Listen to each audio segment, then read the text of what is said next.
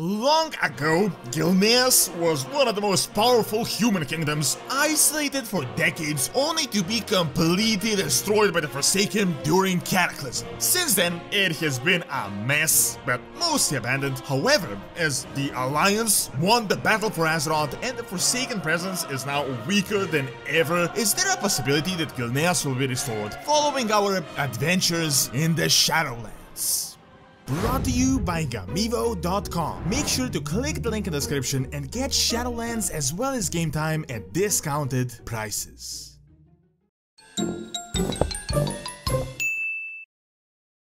So, in the simplest terms, Gilneas is one gigantic mess. After the Orcish Wars, the kingdom was completely isolated with a massive wall, but then, over time, the Vorgen curse started spreading and eating the kingdom from within. Then, catastrophe, or should I say Cataclysm hit, and their wall was entirely shattered. As Sylvanas just got a fresh new deal with the jailer, she realized this is gonna be new free real estate. So, not only did Sylvanas invade, but she decided to also test out her plague, and with the warmongering Garrosh leading the horde, it was a huge operation. The battle itself was one long, drawn-out, bloody mess, and I'd say overall inconclusive. Blizzard has kind of been inconsistent with the status of Gilneas, but we do have some recent activities and confirmations and hints. So, initially, it was said that the Alliance did manage to maintain ground, but then we know all Vorgen pretty much abandoned it and settled first with the Night Elves and then later in Stormwind.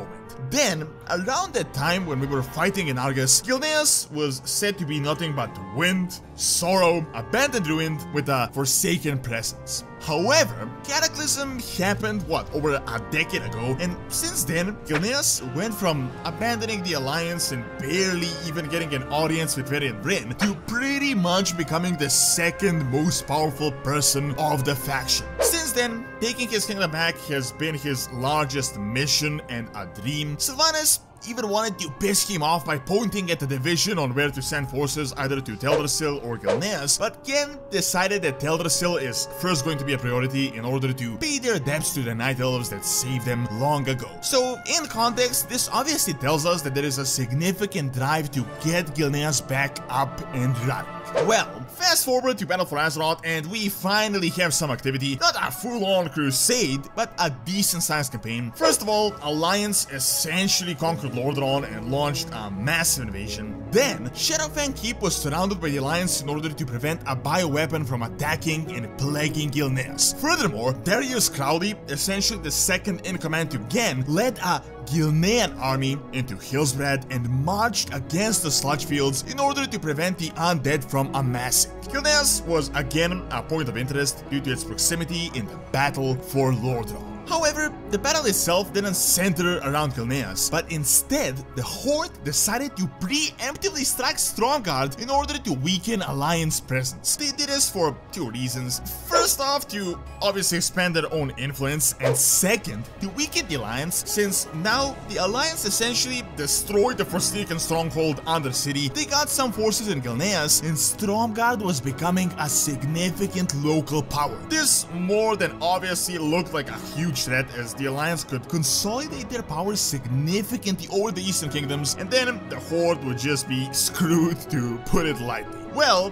ultimately, the Alliance did win the battle for Azeroth, and they pretty much did this exactly. The battle for Stromgarde went in the Alliance's favor. Undercity was blighted, well, by Sylvanas, but there was this entire invasion, and most of the surrounding land was scorched, and Sylvanas ultimately abandoned the Forsaken, so they're pretty much weaker than they ever were. I'm not saying there isn't a Horde presence in the north, but currently it is pretty much ripe for Alliance conquest. Now, to top everything off, the peace-loving Adrian is currently serving the jailer, and the leader of the Alliance is Terrellian, you know, a light zealot that is actually a member of Lordaeron nobility. I've talked about this in another video, but there seems to be a lot of indications that Lordaeron restoration could be possible following the Shadowlands, and in this campaign, Gilneas could no doubt play a significant part. If there is such a thing as a time skip after this expansion, then I'd say a crusade type invasion could entirely be possible. Quick recap is that the Alliance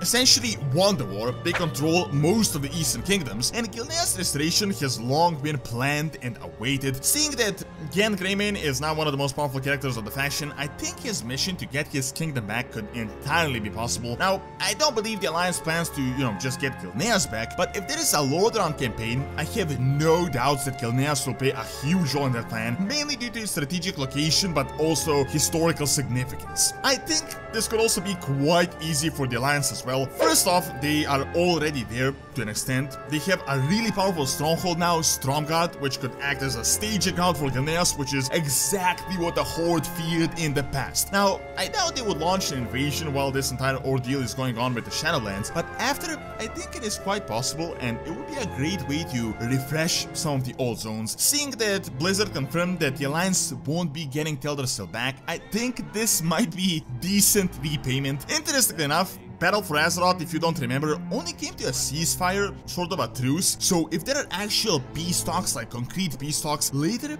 the Alliance might demand the restoration of Gilneas, which could avoid all conflict in a future Horde Alliance war. The only fear I kinda have is that Gilneas doesn't end up like Gnomrigan, being retaken and rebuilt for like what, the last 15 years. However, I do have an interesting counter theory. Hear me out on this. What if Gilneas is not retaken by the Alliance, but actually the Forsaken? I think this might actually be a possibility. The Forsaken essentially lost their home, Undercity, and half of all zones they held, and if the threat arises from Gilneas, they're now completely surrounded. So the Forsaken might actually launch a full-on desperate invasion of Gilneas in order to turn it into a new Undercity, in order to consolidate Order power, as they really have no chance to hold all these fronts at the same time from the south, the north, the west, the east. Might be a bit of a stretch, but I think it could be an interesting theme for a future Horde Alliance war.